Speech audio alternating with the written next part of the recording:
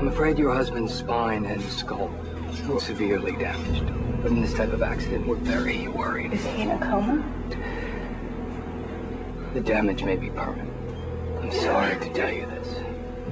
You handled that brilliantly. Welcome to Kingdom Hospital, a place of healing, comfort, and hope. Are you a good doctor? You got one hell of a blood puddle in there. Are you seeing what I'm seeing? It's like the whole mess is healing itself. Are you awake? Oh, my God. What happened here? Medical terms? Miracle. But Kingdom Hospital rests on uneasy ground. We got a problem here. 120 years ago, a mill mysteriously burned to the ground and cursed this very spot. There's something wrong in that room. Not everyone made it out alive. There's a child.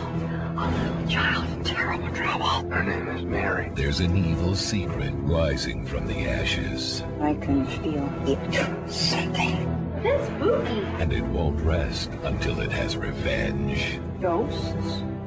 What's next? Giant alligators in the sewers?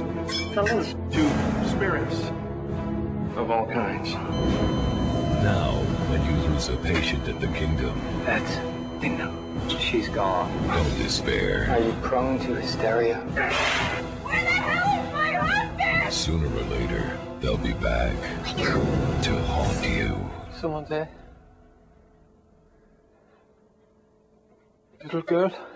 For the first time ever, Stephen King brings a weekly television series to ABC like you've never seen before. What are you? Are you one of them? He's waiting for us. There's more than one way to operate. Kill her. How dare you! The hospital! Let him die. What kind of place are you people running here? Price to be paid for evil and incompetence. They didn't know what they were doing. How can we stop it? In 2004, evil has no cure. Why not end this once and for all? Keep a close watch. Losing my mind! Did you see them? Elvis has left the building. Andrew McCarthy, Diane Ladd, Ed Begley Jr., Bruce Davison. I think that you're in real danger. Stephen King's Kingdom Hospital. There are lots of vacancies.